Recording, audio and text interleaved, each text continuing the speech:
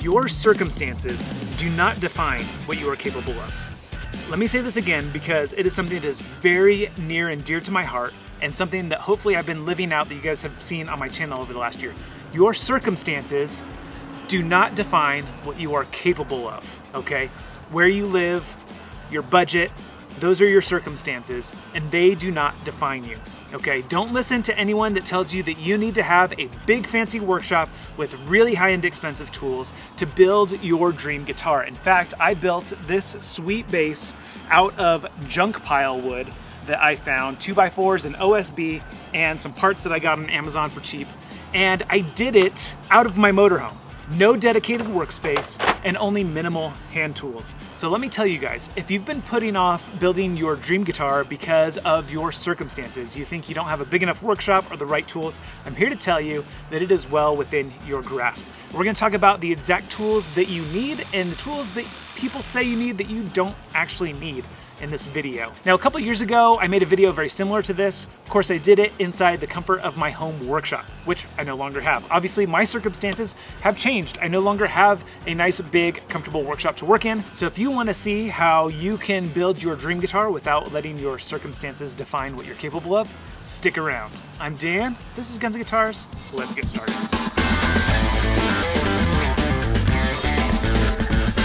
If you don't have access to a workshop, or a garage, or even a patio where you can set up a workbench, you can still do this. But what you do need is a work surface. And so for that, I highly recommend this Keter work table. Now, this thing is amazing. What I do would not be possible without this workbench. It is my #1 tool for guitar building because I need to have a work surface. And this thing collapses down so small and it fits in the storage bays of my motorhome. It fit in my fifth wheel. If you live in an apartment or just, a tiny crammed space where you just don't have room to build a dedicated workbench, this is what you need. And this thing specifically is great. I really like this Keter workbench because it comes with these clamps and a slot on the table so you can hook them in, clamp down on what you're working, and it's just great. Like I said, what I do would not be possible without this. And probably the best feature of this thing is how quickly it sets up and tears down. I mean, it's literally less than 5 seconds. You are up and running. So again, if you don't have a dedicated workspace, don't let that stop you from getting into this hobby. You can pick up one of these Keter workbenches. It's amazing. It really is amazing. All right, we're just gonna keep cranking through this because we got a lot to cover. So we're gonna dive right into the neck and fretwork. Now, you guys know that the biggest difference between a cheap guitar and an expensive guitar is how much work the luthier put into the neck and fretwork. You can build a really high-end sounding, really high-end playing guitar out of a cheap guitar kit if you upgrade the electronics and you put in the wrench time on your neck. So we're gonna spend a good deal of time talking about what we need to do to make a neck good and playable. The first thing that you need is a notch straight edge. Now, they sell these things on Amazon and StewMac, even Crimson Custom Guitars and stuff like that. They're not expensive, but they're not cheap, especially for a tool that you use just once during the course of a guitar build and not even for that long. Basically, the whole point of a notch straight edge is just to make sure that your fretboard is level before you level off your frets. So I actually don't recommend that you buy a notch straight edge. I recommend that you make one. Now, I have a video dedicated to making your own homemade guitar tools where I go into depth on how I make these notch straight edges, okay? I even went into it very briefly on my Great Guitar Build-Off build, how I made this custom 30-inch bass scale notch straight edge from a ruler that I got from Walmart. Same as this, okay? This has 3 different scale lengths on it. I've got a standard Fender guitar length scale, a standard Gretsch and Gibson length scale, and a 34-inch bass scale. Now, I was doing a 30-inch bass for my Great Guitar Build-Off, so that's what this one was for. I made one specifically just for that one build. It was cheap. I knew I was only going to use it one time, but I have room to put on more scale lengths, which I'm going to need to do for this project because I realized that none of these scale lengths are proper for this neck. So again, that's why I don't necessarily recommend investing a lot of money into a notch straight edge unless you are going to be doing a whole lot of the exact same scale length guitars. To me, that's no fun. I want to build every kind of guitar there is, right? So, making your own out of a cheap Walmart straight edge. Okay, now once you have leveled off your fretboard, the next step is you need to level off your frets. And for that, you need a sanding beam. Now, again, in my video about how to make your own do-it-yourself luthier tools, I have an idea where you can make one out of a level. I did that for years and it worked great. So if you already have a level, you can already make this tool yourself. If this is a hobby that you're going to be getting into and doing a lot more of, I do recommend getting a dedicated sanding beam for this process, because this is a tool that you will use on every single guitar or bass that you build. Now mine is actually just this aluminum T-bar that I got on Amazon. I bought it already precision leveled. So basically, to make it a leveling beam, all I do is I add some masking tape, which we're going to talk about in a little bit, and a little bit of super glue with some 400 grit sandpaper, and bam, I've got a nice sanding beam. Now this sandpaper has seen enough projects, it's time to be replaced. All you got to do is peel off the tape and replace it with fresh tape and fresh sandpaper. So it's a super easy process. Once you've leveled out your frets, then you need to crown them back into a dome shape, right? And so for that, I have a specific tool that I use, but before we get into that, I want to remind you that I already posted a video on a really cheap and easy DIY tool that you can use for this process. So if you don't have a budget for this, or if this is a one-time project and you don't want to spend a lot of money, then definitely do that tool first. But if you really want to save a lot of time, if this is a hobby that you are getting into more seriously, I highly recommend the Baroque Fret Crowning File. Now they are on their new 4th generation file, which as you can see is a square shape as opposed to the round or octagonal shapes that they've had in the past. It's got 3 different sizes on it for crowning different fret sizes. The unfortunate thing is that 2 of the sizes are useless. They're too big to crown frets. So you only use the small side on it, but they've added this 4th side now that's just a flat file, which is really great, because we'll get into this in a little bit, but once you're done crowning, you need to double check that all your frets are still level, and if you need to make some adjustments, you can do that with the flat file really easily. This, in my opinion, is probably the best iteration of the Baroque Fret File to date, even better than the 1st gen. I had my doubts about it when I first started using it, but now that I've used it for a little bit, I can honestly say that I love this one the best, even though 2 of the fret file sizes are useless. Just for the one that is perfect and for the flat file all-in-one tool, I think it is worth I think it goes for about $39. I think it's totally worth that because you're really getting 2 tools in one. I also really like the square shape because it's really easy for me to see that I have it perfectly straight up and down when I'm crowning my fret, and it helps me get that perfect dome shape. It's not oblong or leaning one way or the other because I had the fret file off kilter while I was doing it. So this is a very handy little tool. I highly recommend it if you're going to be getting into this, but I do understand that $40 for a tool that you may only use 1 or 2 times is kind of steep. So again, if you're only going to be building 1 or 2 guitar kits, as if that's really a thing, once you build your first one, you realize that it's a never-ending lifelong hobby, right? So once you build your first one and you use the DIY tool, and then you decide, oh, this really sucks, I want to be able to do this faster on my future kits, pick yourself up one of these. I'll put an Amazon link down in the description. All of the links in the description are affiliate links, so it's a great way that you can help me continue doing what I do on my channel by making a purchase from those links. It doesn't cost you any more money, but I do earn a commission, so I would appreciate that. Now, once you crowned all your frets, you need to make sure that they are still level, right? And you do that by using a fret rocker, okay? Now this is a fret rocker from Crimson Custom Guitars, and I absolutely love this thing. I only have this one because they sent me 2 with my set of tools for the Great Guitar Build-Off. And as you guys know, I gave away that whole pro luthier set of tools to the person who purchased my Great Guitar Build-Off. I do absolutely love it, and I do absolutely use it. Before I had this, I used an old credit card, okay? And this works just fine as long as you're careful not to bend the plastic while you're using it. But just take an old credit card, run it across a known flat surface with some fine grit sandpaper to make sure that it is perfectly precision flat. Do that on both sides, right? And then you have a fret rocker that will serve you perfectly well, even up into the tiny frets. And if you wanted to, you could even cut off an angle of it so that it looks like this thing, right? So that you have, 3 or 4 different sizes on it. And this will serve you really well, and it won't cost you anything except for an old credit card that you were gonna cut up and throw away anyway, right? So, highly recommend this. Again, if you're gonna be doing it just once or twice, this will get you by. If you're gonna be doing it often, get one of these. I'll put an Amazon link in the description for my US buyers, and I'll put a link to Crimson Custom Guitars for my European friends out there. All right, now that we are leveled, crowned, double checked for leveling, corrected if we needed to with the flat side of our fret file. Now we can move on to polishing. Again, something that you can do for super inexpensive, okay? All you need are some small pieces of ultra fine grit sandpaper. This is 600 grit, 800 grit, 1000 grit, and then steel wool, okay? Just, this is a quadruple aught steel wool, so 4 zeros steel wool. And this is what I use to polish my frets for a really long time, and I got really good results. But again, I found a much faster and more effective way, and that's with my Dremel tool. I highly recommend you get some kind of rotary tool for this hobby or for just do-it-yourself projects in general.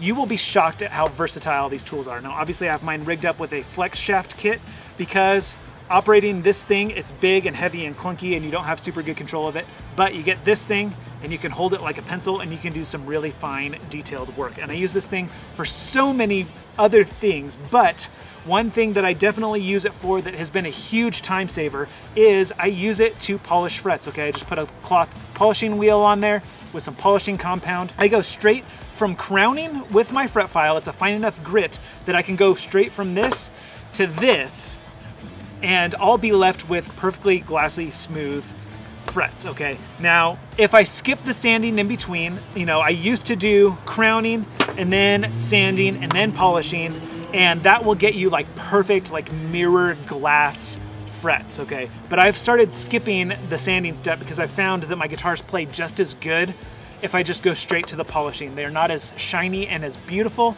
but I found that it doesn't disrupt the playability of the guitar and it saves me a buttload of time if I just go straight from crowning to polishing. Okay, so this is the fastest way. You've seen me do it a lot. I have a dedicated video again on, gosh, this video sounds like it's just a pitch for you to watch other videos. In fact, I might as well just make a playlist out of this, okay? If you just continue on in this playlist, then you will see the fastest way to crown and polish frets is this tool. Now again, I sound like a broken record. If you're only gonna be doing this hobby once or twice, you don't need to invest in a rotary tool. But if you are a do-it-yourselfer, I highly recommend this. Though it is not absolutely critically necessary, I love it and it saves me a bunch of time doing the jobs that I hate the most, okay? Fretwork, and then we'll talk about sanding later. Now, I nearly forgot to mention a fretboard guard, okay? When you're crowning and polishing your frets, you want to protect your fretboard from getting scratched or marred.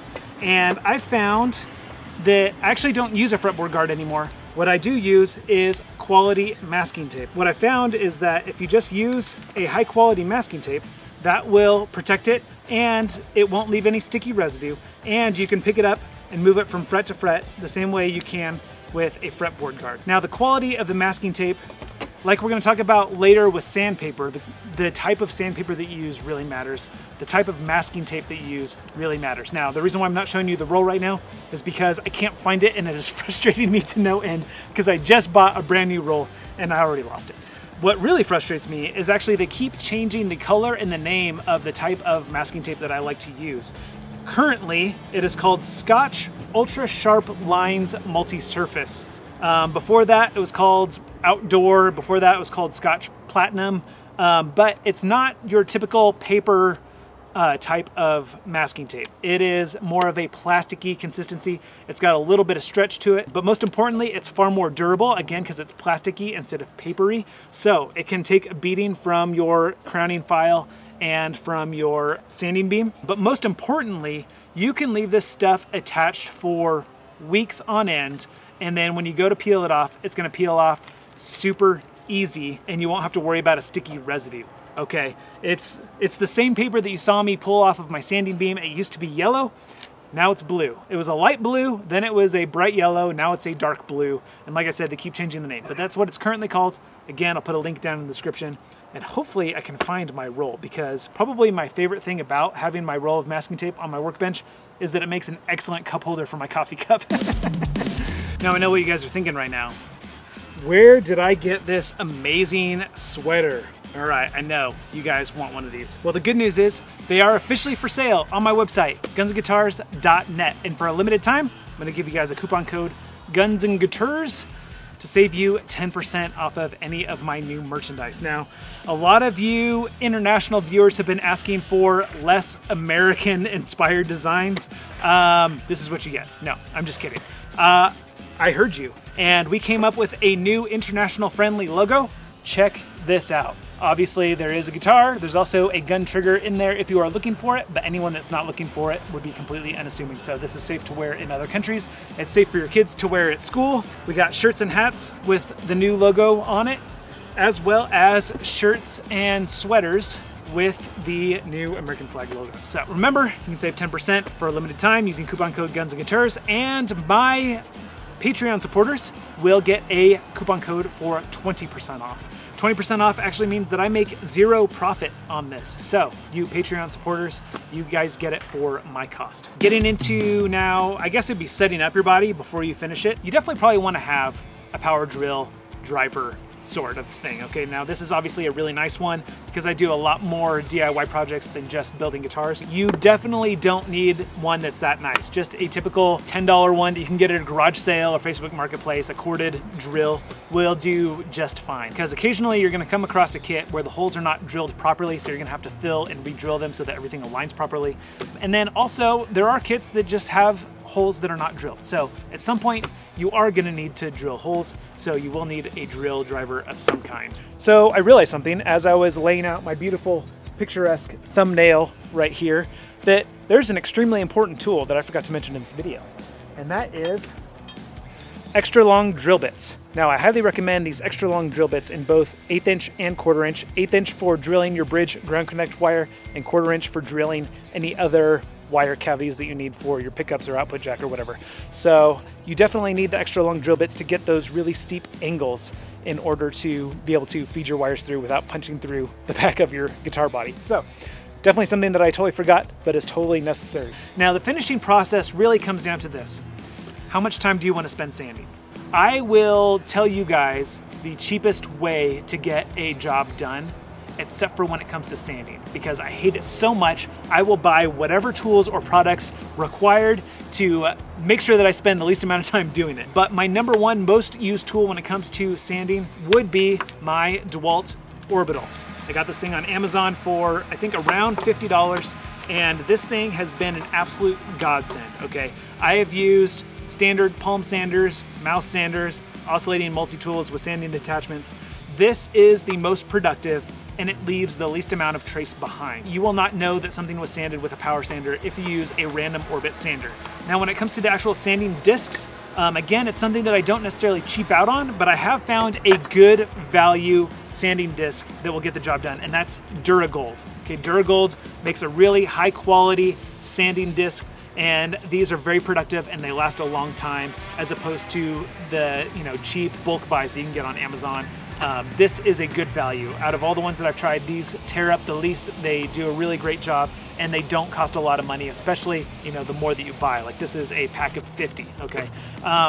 If I'm in a place where I can't receive packages from Amazon, the next best value I would say are Keter. And you can get these at Walmart or Lowe's. They are very reasonably priced, and they are every bit as good as the Duragold. The Duragolds are just a little bit cheaper if you buy them on Amazon.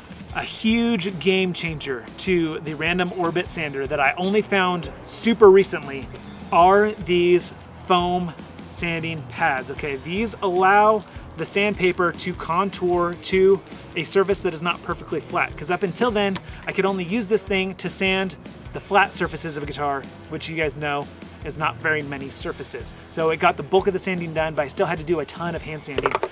Buying these little foam pads, you can see I have two of them strapped up to a medium grit and a fine grit so that I can do the bulk and then the touch up. And I just leave them attached, because the more you attach and detach them, the more these are prone to falling apart, and I don't want to have to replace them super often.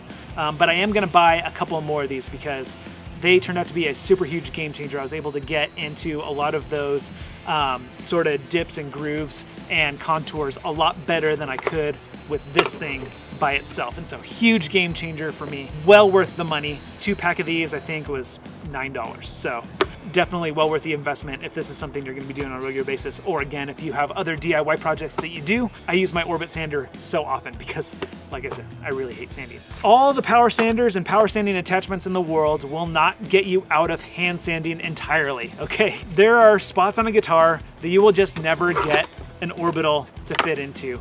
And so there is going to be some hand sanding required, and I hate it, which is why I use 3M Sandblaster Pro, not sponsored. This is the only brand of sandpaper that I use because it is so productive. It just, what it equates to is less time sanding, which is the most important thing to me, right?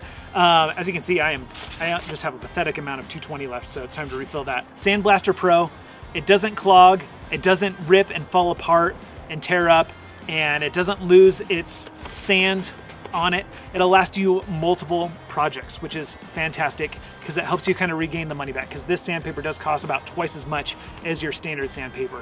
I highly recommend 3M Sandblaster Pro.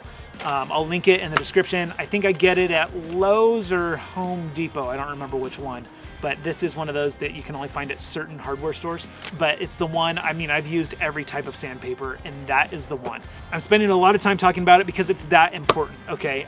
I've told you earlier on where you can cheap out in guitar kit building tools.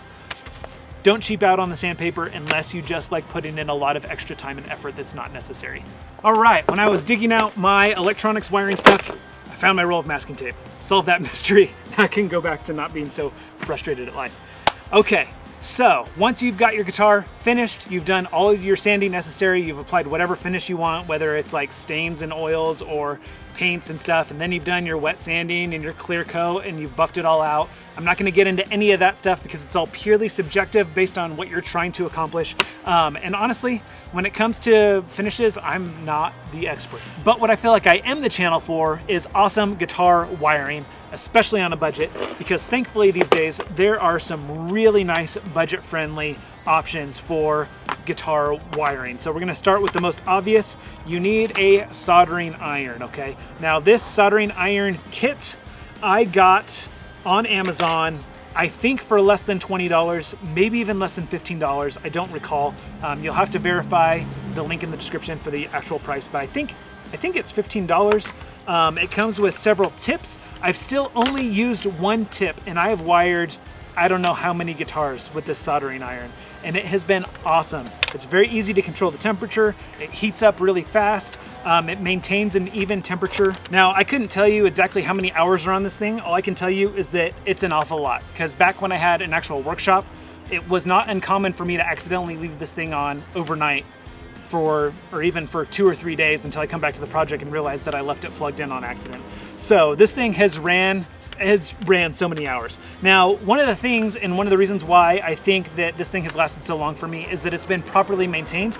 And that's something that a lot of people don't tell you about soldering, is that you need to maintain your soldering iron and keep a nice clean tip. First thing, tip tinner.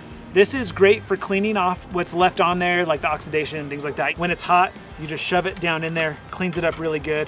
And then whatever debris is still loose on there, you can use this little wire, copper, I think it's copper or brass, like wire mesh thing. You just shove that in there and twist it around, and that cleans off the tip really good, and then you're ready to go for soldering. When it comes to the actual soldering, I have a specific solder that I absolutely love, and it's this stuff right here.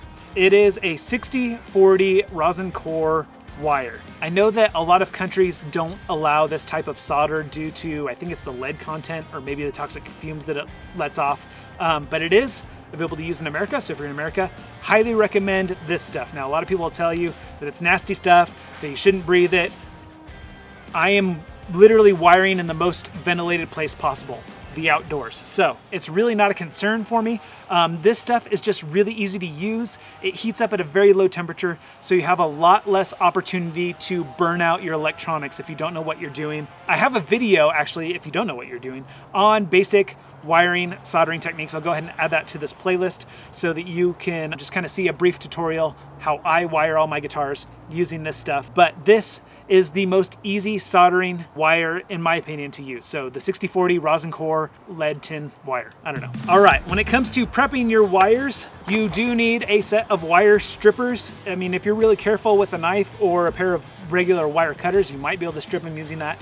This thing, I'm telling you, is a lifesaver. It's got different gauges from 16 all the way up to 26 gauge. And then, yeah, hookup wire. If you're gonna be doing a lot of wiring tricks like I do, I feel like that's the place where you can really show your customization options for building your dream guitar, is by wiring it in ways that guitars aren't wired from the factory, okay? The possibilities with wiring hacks are pretty much limitless. So get yourself some good hookup wire. I think I use 24 gauge, if I recall correctly. So put a link to hookup wire, really inexpensive stuff, works great. Works really good with a soldering iron and solder.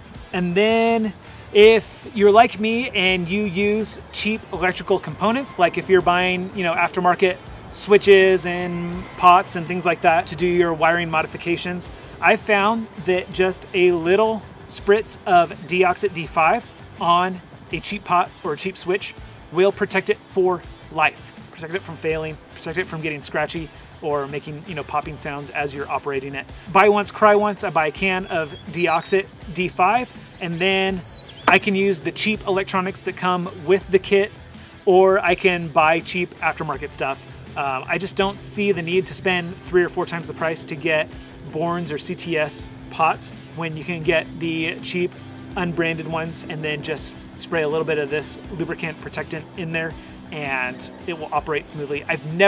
Anytime I've ever used this, I've never had one of those pots or switches fail on me.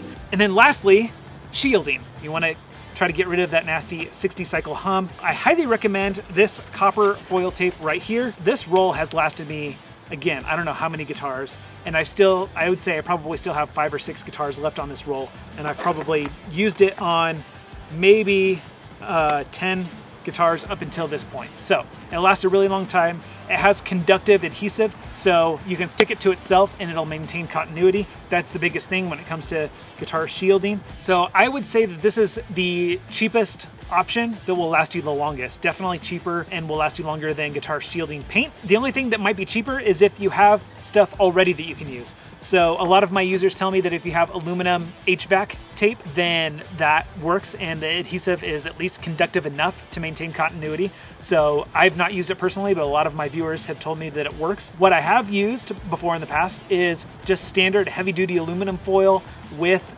a spray adhesive of some kind. Now, if you're not a crafty person, you probably don't already have spray adhesive. And if that's the case, just spend the money you would be spending on spray adhesive on this tape because it's probably about the same price. I think a can of spray adhesive costs about $10 or $15, and that's about what this stuff costs. So I would recommend just going straight for the stuff that's built for the purpose you're going to use it for, unless you have other projects in mind for the spray adhesive. And again, I have a video dedicated to that.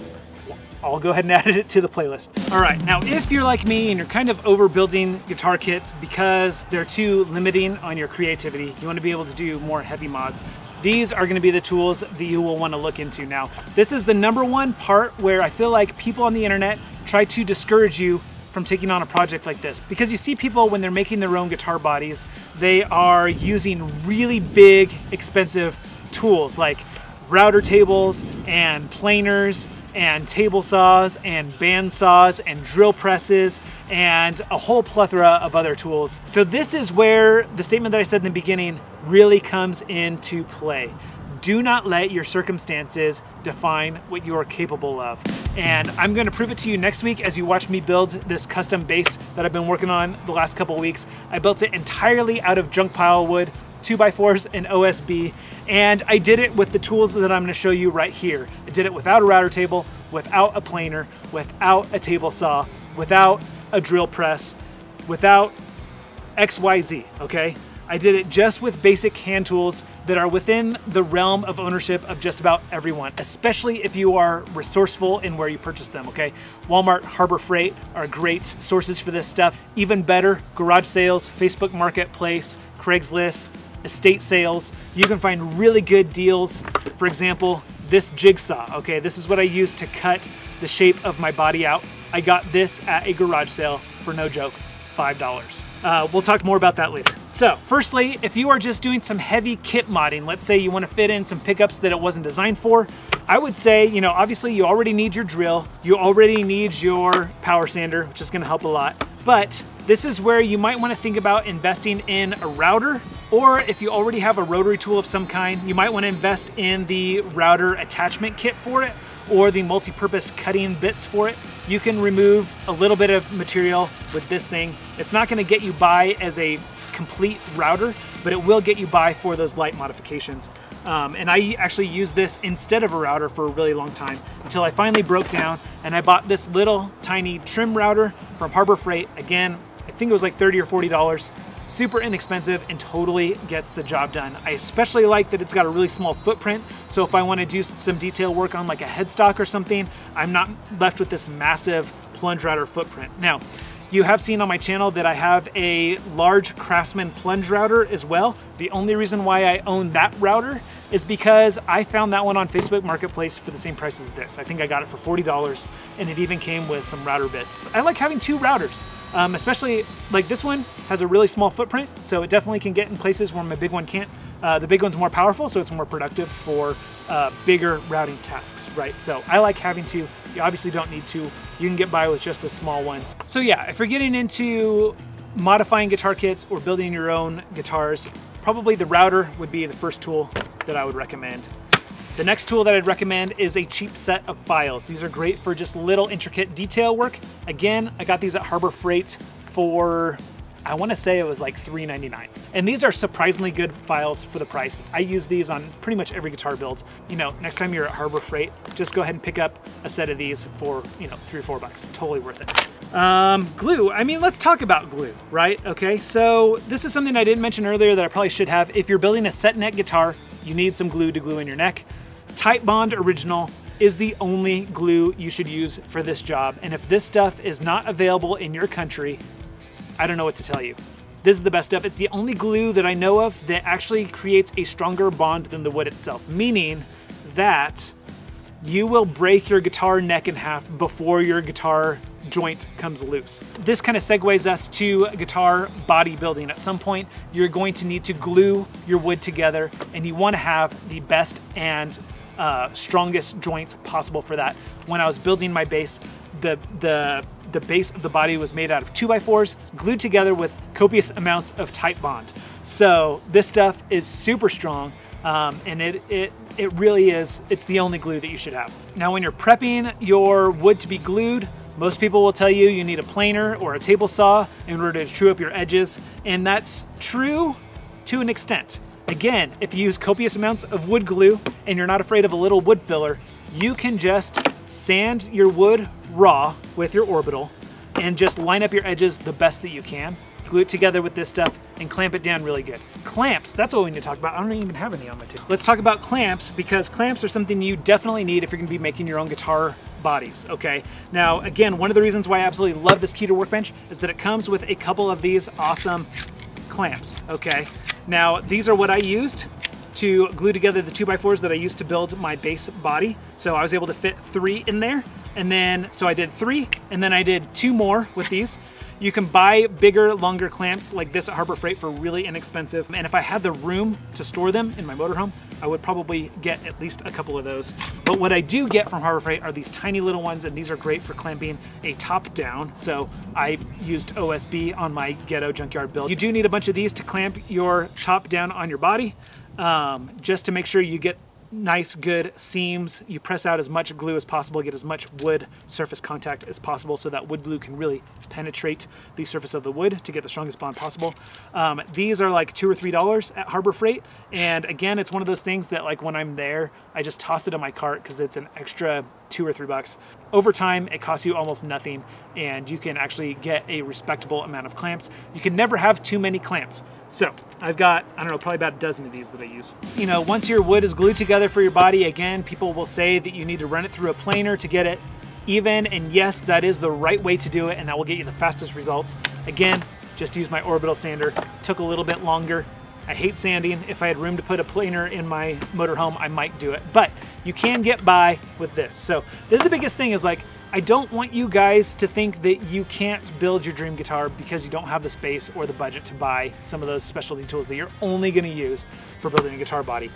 Getting something like this that you can use for a lot of different projects, it's also gonna be a lot cheaper, and it will get you by. Now, like I mentioned earlier, I got this jigsaw at a garage sale for $5, and this is what I used to cut out the guitar body that I was building, or bass body rather, and it took about 15 minutes to cut the shape out with this thing. Could I have done it faster with a bandsaw? Probably. Would I have gotten better results with a bandsaw? Probably. Is it worth the added cost and weight and space of a bandsaw? Absolutely not. unless you are building guitars all day, every day, I don't recommend you getting a bandsaw, especially the size of bandsaw that you would need to be able to run through a guitar body. And so for that, man, a jigsaw, so much more handy. You can use it for other projects.